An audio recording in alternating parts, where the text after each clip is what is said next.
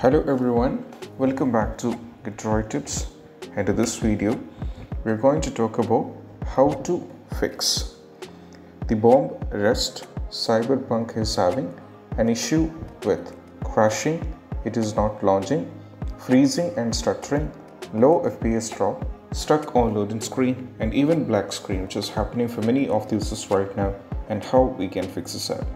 So let's dive into the workaround. The first one is all about we have to start with a simple restart. So just go over here in the game, click on this particular icon, go to the power icon over here, go for the restart. So once restart is done, try launching the game, and this is what you have to do. So once you're done with the simple restart, see if the issue is solved, or else we'll move to the next step. Next step is nothing but we have to verify integrity of game file. For this we just need to go over here in the game, right click over here and go to the properties. Now from here go to the installed file, just click on the verify integrity of game file. So this is going to take a little bit of time. So what happens is this will cross check every single files of a game, and if any files are corrupted and if any files are missing, and all these kind of issues will be fixed by this particular step. So once, as you can see, you'll be getting the message that 252 files successfully validated. You have to close this and we have to launch the game. After trying with the verify integrity of game file, still the issue is persisting, you can try with launching the game from the installation folder. Most of us launch the game from Steam, which is one of the main reasons why we are having the crashing issue. So we need to launch the game from the installation folder. So just go over here in the game, right click over here and go to the properties, go to the installed file and just click on the browse. So that will redirect you to the installation folder. If you check at the top, that is this PC, local disk D, Steam library, Steam apps, common, Bomb Rush Cyberfunk. Now from here, this is the installation applications. This is what we have to launch, the exe file. Just launch the game. So instead of launching the game from Steam and launching the game from installation folder, it worked for many of the users. So you can try this out as well. Next one, we can do two more steps from the same installation folder, that is run the game as an administrator. So right click over here and go to the show more option, go to properties, go to the compatibility. Now from here we have to click on run this program as an administrator, go for OK and launch the game. If that is not working, you can also try with running the game in the compatibility mode. Just click over here in the game, right click, go to show more option, properties, go to the compatibility, click on run this program in compatibility mode. You can either set to Windows 7, go for apply, or Windows 7 is not working, change this to Windows 8, go for apply and go for OK. So once you're done with this one, just close this as well and go back and try launching the game. Next one is all about we need to make sure the date, time, region is correct. So just go over here in the search, go for settings over here, go to the time and language, go to the date and time. Make sure the time and time zone should be turned off. If it is turned off, you have to turn this on, and make sure both these things are turned on. Go back, go to the language and region. From here you have to make sure that you select the respective geography according to your geography. I mean, if you're from United States, you have to select the United States. So just select your country according to your geography. Once you set this up, just close this and we have to go back and we need to try to launch the game. Next one is all about nothing but we need to do is we just need to launch the game, and we have to press Alt and Tab. So we just need to click on the play button. The same time you are clicking on the play button, you have to press Alt and Tab from the keyboard.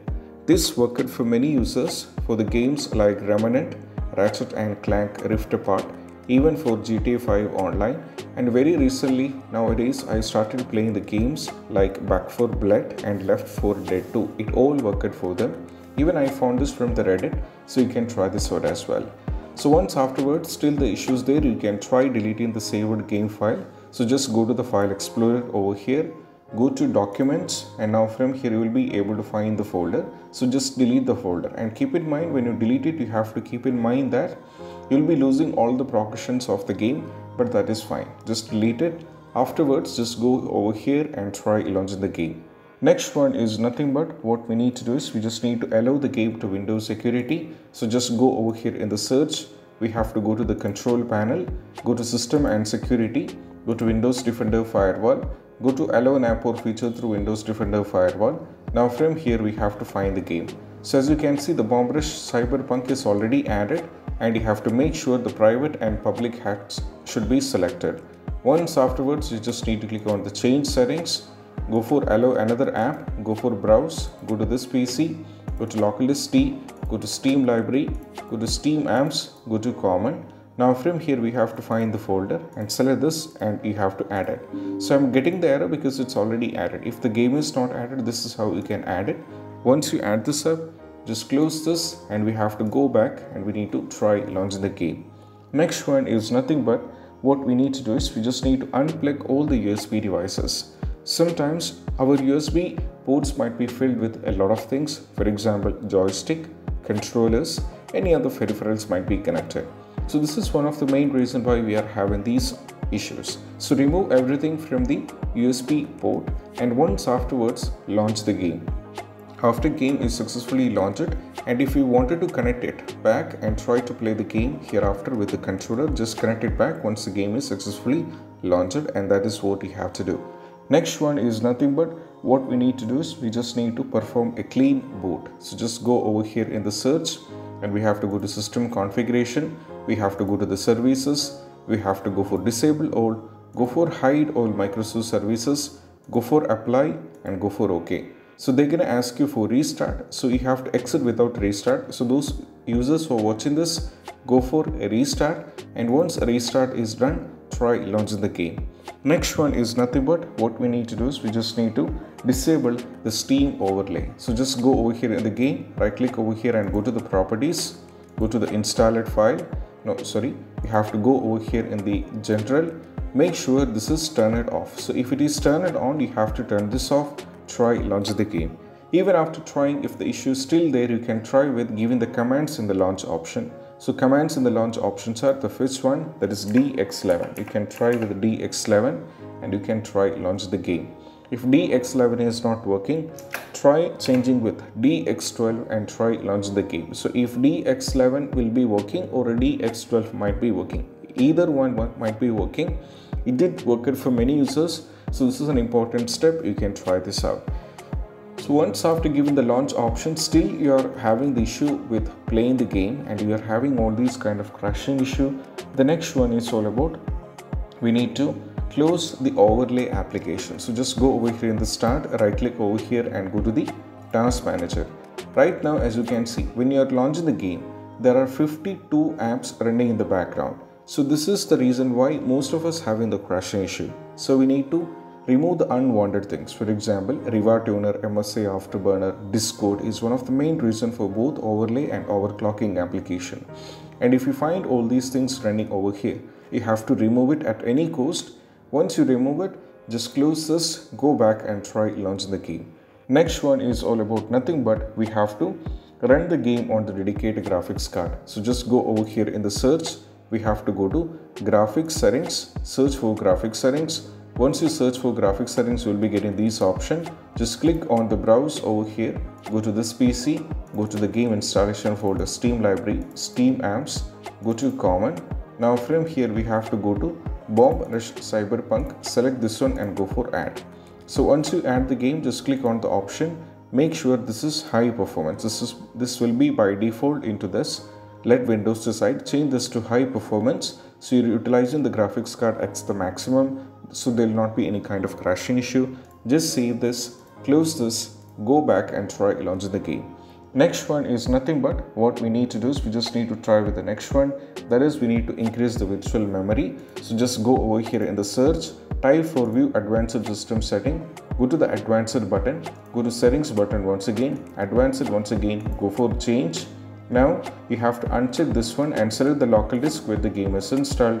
Go for custom size. Initial size is 1.5 times the total RAM and the maximum size is 3 times the total RAM.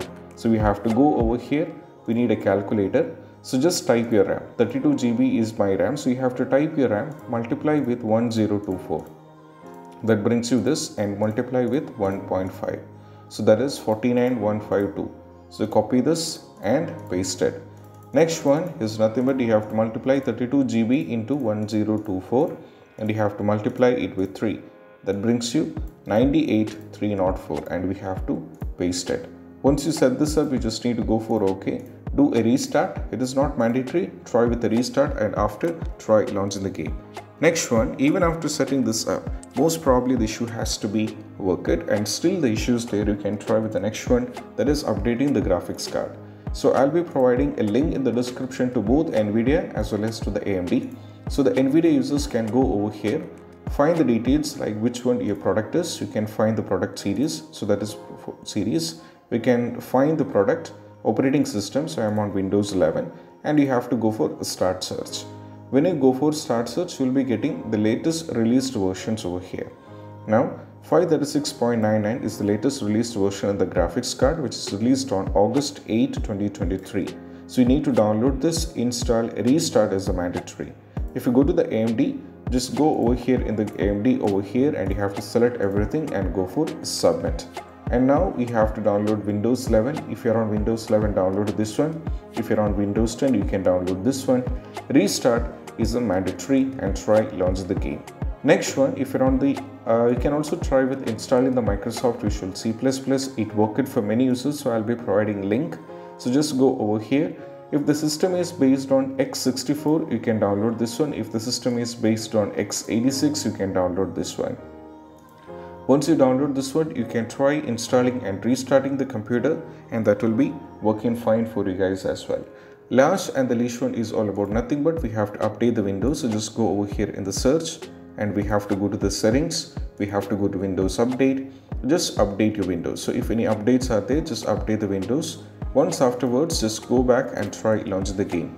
Next one is all about nothing but we have to uninstall and reinstall the game. For this, we just need to go over here in the File Explorer and we have to go to this PC and we have to uninstall the game. So if the game is already in C, try installing it either on D or E. If the game is already in D, try installing it back on C or E. You should not be installing the game from a disk which uninstalled and reinstalling it back. You should be definitely changing the position. So these are the possible workaround and I hope this video is helpful. And if you find this video helpful, don't forget to subscribe and click on the bell icon for more notification. See you soon in the next video. Peace out. Bye bye.